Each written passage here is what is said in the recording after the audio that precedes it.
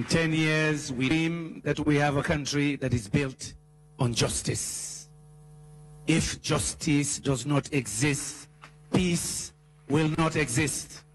A country where our judiciary works to protect property rights, to protect human rights, to protect political rights. We dream of a country where morality will prevail, where parents tell their children, it is not your right to spy. Where parents have the courage,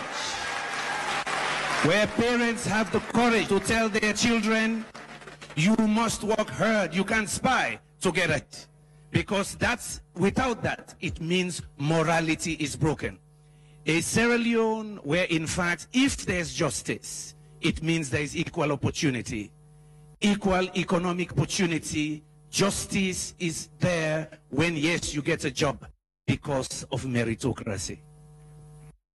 Thank you very much. Ladies and gentlemen, we have heard it here. We are the leaders we've been waiting for. We have the leaders we've been waiting for. We have within our grasp the Sierra Leone that we're dreaming of. It is down to all of us to build the legacy of President Kaba. We have leaders who are doing that, and it's also down to us as citizens and leaders in our own respective rights.